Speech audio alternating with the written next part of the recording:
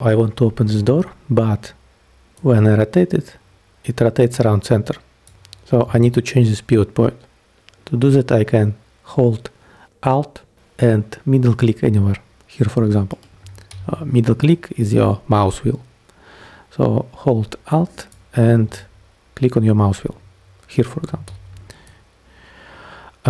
Now it will reset back to original position whenever you click away.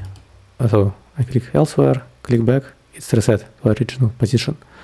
To make change permanent, we can go to modeling mode and go to this transform category and select pivot.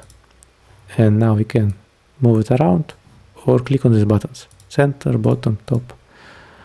Front is good for me, so I will click accept. And now it will be here permanently. So I can rotate my door all I want. Also, it will be pivot will be changed in the source mesh in content browser. So if I drag another door, it will also have new pivot point. That's it. That's how you change pivot point.